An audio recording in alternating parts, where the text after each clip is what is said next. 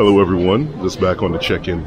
I'm here actually in the airport, the domestic airport in Rio de Janeiro, and they've done something brilliant here. They've blended a mall into the terminal, Basin Mall. And something interesting about malls here in Brazil, people tend to shop at them more than they do in the States now because online shopping is not what it is in the States here. So let's browse around, let's see what's going on.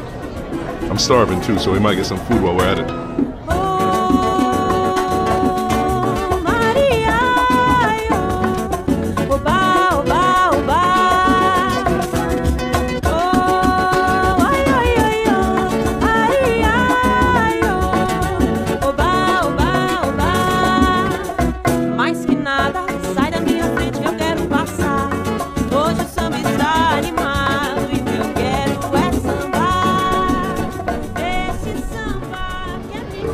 This escalator is terrible, bro.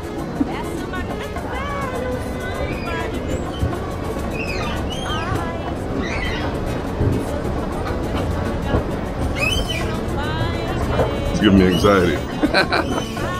There we go. If you guys notice my voice is a little bit funny right now, that's because I've been drinking non-stop for the past 3-4 days. So I need to get my stuff together. Okay. Well, this mall looks pretty empty right now. It looks like the States. So something that I heard here, I heard it in another creator's video, where you can actually take a woman to McDonald's and it's treated as, like a decent, respectable date. Ladies in the States and Canada, UK, how many of you would be okay with your guy or your girl taking you to McDonald's for a date?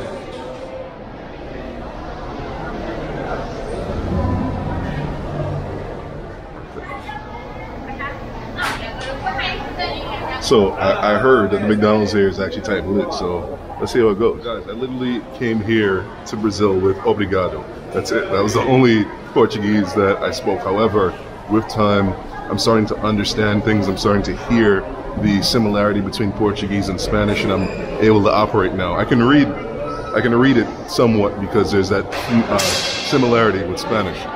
So we're doing all right. Yo, the McDonald's here is different in a good way. Check this out. Whoops. I want you guys to just listen to this crunch action.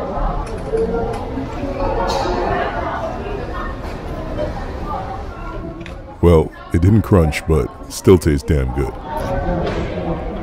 Here in Brazil, they have a very sex-positive culture.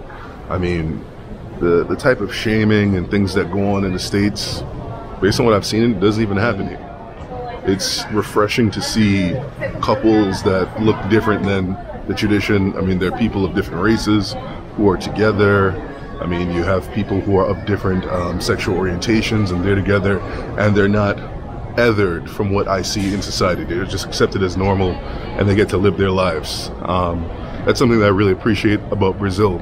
I feel like Brazil is ahead of the States in a lot of ways regarding that. Again, this is me interacting with cities as opposed to me going to the country though. So maybe in the future, if I go to the countryside, it might be a different thing. And there was another YouTuber brother who actually got dragged through the mud for just accurately reporting on the sex-positive nature of Brazil, of the society. So my Uber driver told me that I'm actually staying next. As referenced in previous videos, Brazil has brothels pretty much out in the open and it doesn't seem to be taboo. Here goes one right here. You guys know me, I'm not about it, but for those of you who are, it is what it is. I feel like in our society, we're a little bit too emotional, as opposed to using critical thinking, looking at things from an objective lens. We're emotional about things. So I think we just needed to be better all around with all issues. I feel like in our society, we've fallen in love with the idea of canceling people, writing them off because they said one thing that you didn't agree with or you didn't like. All right, guys, that's enough of the Keenan sermon. Signing out from Rio de Janeiro.